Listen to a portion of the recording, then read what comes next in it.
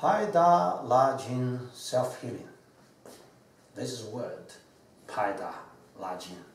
Two words actually. Paida means sleeping. Lajin means stretching. Well, different people get to know this from different channels. You might hear from a friend, or you see or read a testimonial from internet, or by watching a video. The healing is great. What does this mean? This means other people's story or other people's experience.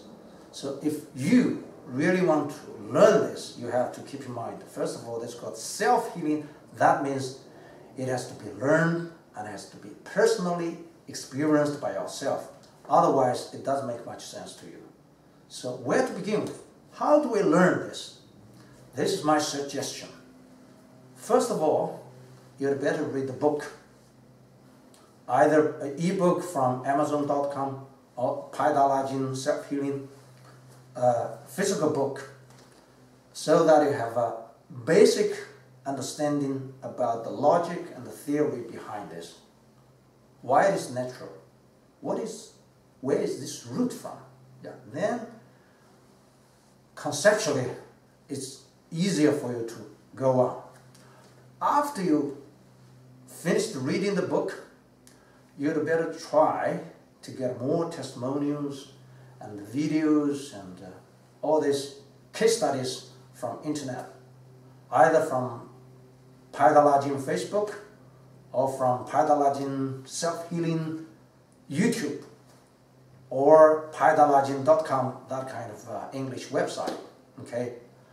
Because by doing so, you'll find more cases on different scenarios, either a small pain problem or more serious problems like, heart attack, diabetes or hypertension or skin diseases. Then you will go through all the different reactions, especially the healing crisis or the healing reactions. Then you have more confidence. After reading this stuff, that is still theory. You have some idea, even image about shock, yet you haven't done it yourself. So then now you may try a little bit by yourself. You can try with slightly gently. If it is too painful, never mind, you can do it more gently. Gradually increased intensity. Then you have the shock, experience the pain. Then you have more questions.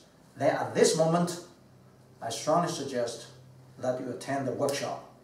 Maybe it's easier for you to attend the online workshop first.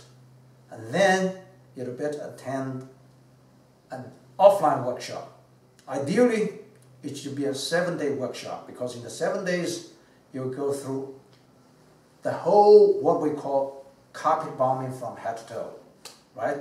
You're not only doing the Paida, you're not only slapping other people, you're also being slapped. You're also slapped by others, and you're also going to slap together with all these people collectively.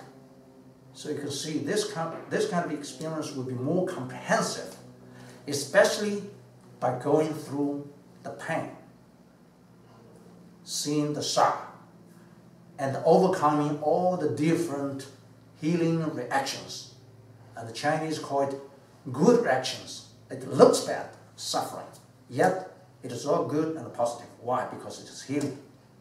So after attending the workshop, you have a much better understanding deeply from your heart. Of course, during that session, anytime you can get an online examination, because we put all this into different ABCD examinations. You can easily do it online. Of course, these answers will be basically from the book, PaidaLajin Self-Healing. So by studying the theory, by personally practicing by yourself, then by attending the online and offline workshops, you will fully understand and fully master the skill of self-healing. Please keep in mind, you have to do it all by yourself. Even in a group where you help each other, this is still called self-healing, because we are not doctors. This is not a medical treatment. Yet, also keep in mind, self-healing is not supposed to replace the doctor's medical treatment. When you're not ready, when you don't fully have confidence in this, when you get sick, you still go to see the doctors. So much for today. Thank you for your watching.